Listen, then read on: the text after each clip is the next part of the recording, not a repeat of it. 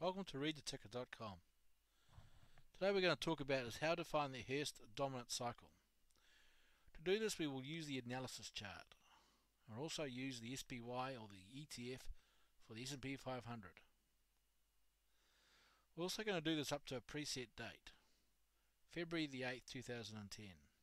So we're going to scan data before the dotted line to see the effects so we can forecast the future after the dotted line. Let's go and find our cycles. Scroll down to select the Cycle Finder spectrum. Okay. The default symbol is SPY. The default date is the last date of that symbol.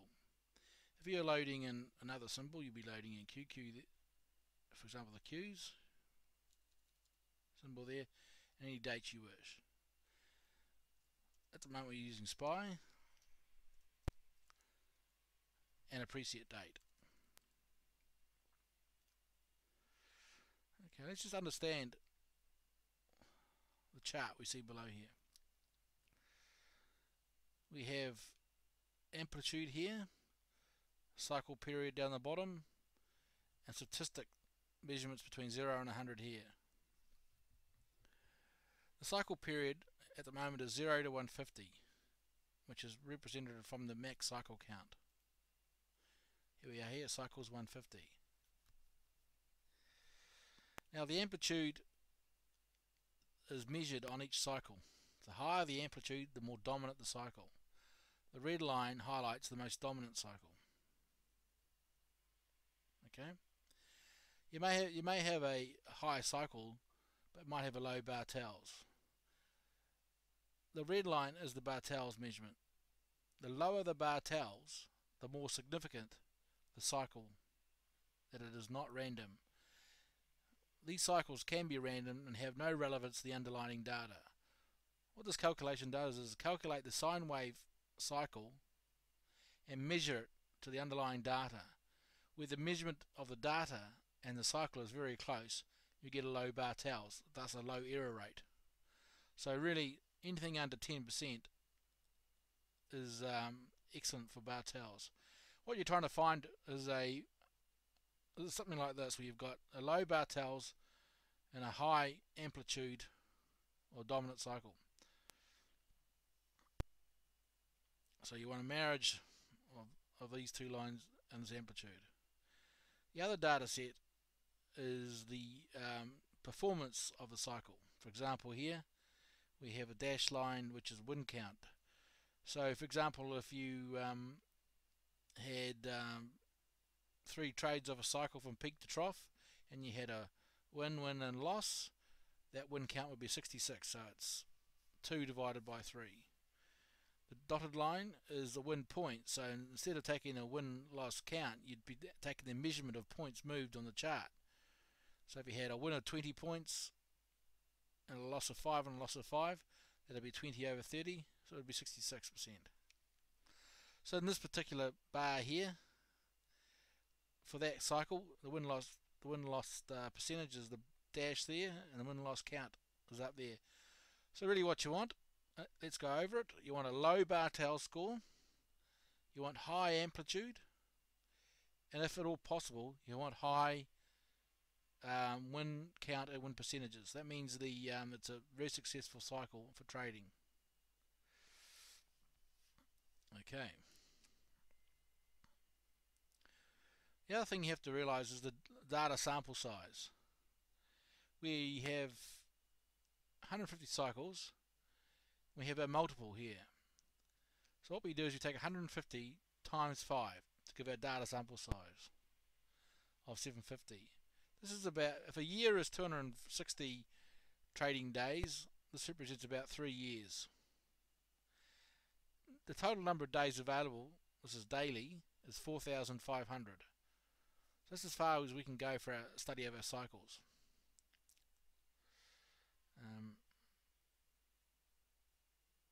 This shows us the last date of the data set. Okay. So let's run the scan on the current settings up to the 2nd, the 8th, 2010 without really any adjustments. Okay, I'm still looking at daily data. The 2nd, the 8th turns up here. 150 cycles. We're using a data sample of 750, which is nearly close to 3 years. So really, what are we looking at? We're looking at here, going back 1, 2, 3 years, looking at that data to find the cycles.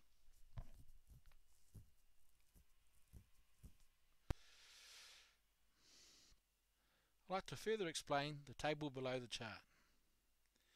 Here we have a list of cycle periods that represent the red bars on the chart. We also have the data relating to those red bars. We have the bar tails value, the win-loss count, win-loss points, and average win points, which is just the division of those two numbers there. Okay, let's push the limits a bit. Let's select the max cycles of 500 and a data set of 10. So we're going to ask for a 5,000 sample size, but we only have 4,208. Just want to show you what happens. Oops, looks like we don't have enough data. So what we have to do is we have to roll back our selection size. Let's roll it back to 8. Run the scan. Okay, so what we've done here is we have scanned 500 cycle periods in the data and a data size of 4,000 daily data points. And obviously 500 into 4 is only 8, so we don't really have a large data sample to go and find cycles of 500 or so. But as you can see here, this daily cycle size of 326 and 389 are quite prominent in the small data size. We even get some impressive readings on our daily cycle significance report. In red, these are color coded to represent significant bar tail cycles value. So the red, you've got a reading under 5. Oh, sorry, under 3, I think it is. No, it's even under. I think it's under 2.5. That's it, 2.5. This is under 7, and this is under 12. For different color codings. Ideally, you want to see red and blue. I look at bar tails values under 10%. See, here we see 288 and 65 for a dominant over the dominant cycles over a very long period of time. So what we're going to do is we're going to put up here our manual entries, 88 and 65. Putting in a cycle period up here forces the software, the calculation, to report the results down here. So we've done the wide scan to see what's out there. As you can see, it's pretty volatile down here, and there's a lot of mess. So what we're going to do is we're going to get a bit closer to the data. We're going to scroll down to 100. I'll put in, say, 10. Okay. So here we've got 1,000 data points, which is 4 years, which is still too large. Here, the cycle of 65 doesn't mean much because it's got a high bar tails value. We want a low bar tails value. The 88 is a bit more prominent. 83 comes into get more of attention. So if we go down here, we see our 65 and our 88. We've got the word man, which represents manual. That's because we've loaded it up here.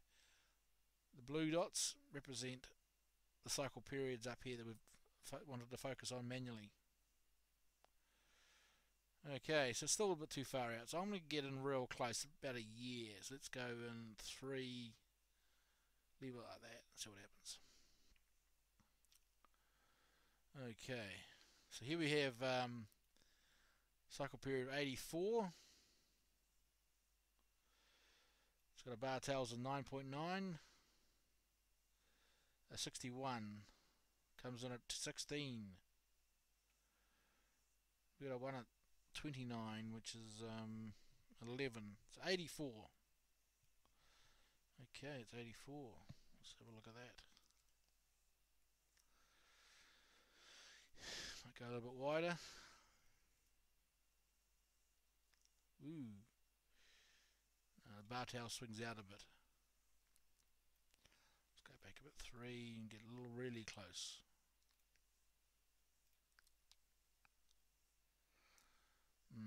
So anything that looks like the cycle is anything between 70 and 80.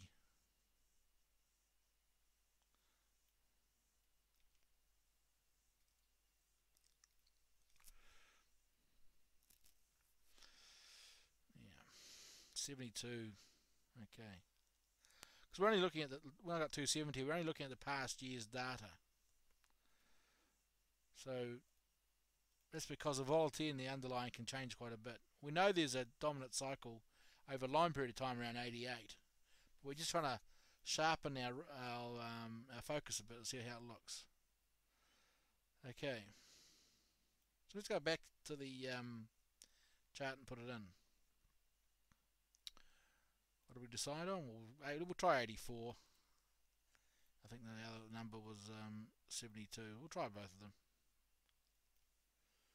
72. 50% chart height. Let's rebuild the chart.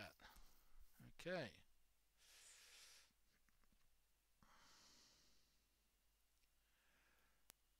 What we're looking for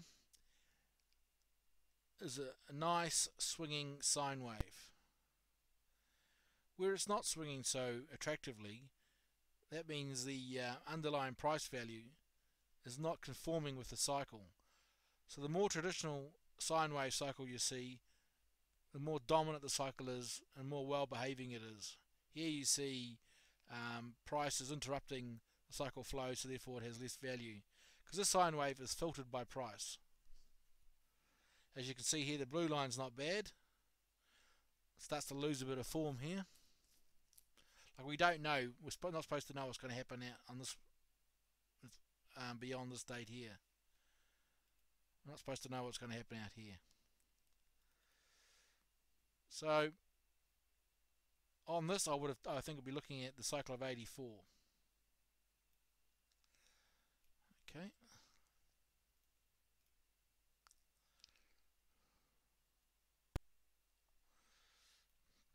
Let's have a look at this. We got a peak, trough, peak, trough, peak, trough. Okay. So look at the troughs again. Troughs, trough, trough, trough, trough. So at the moment you have to be pretty excited when you see some bottoms coming in on the troughs. Okay. So there we have it. Our cycle finder spectrum helped us find our dominant cycle. Thanks for watching.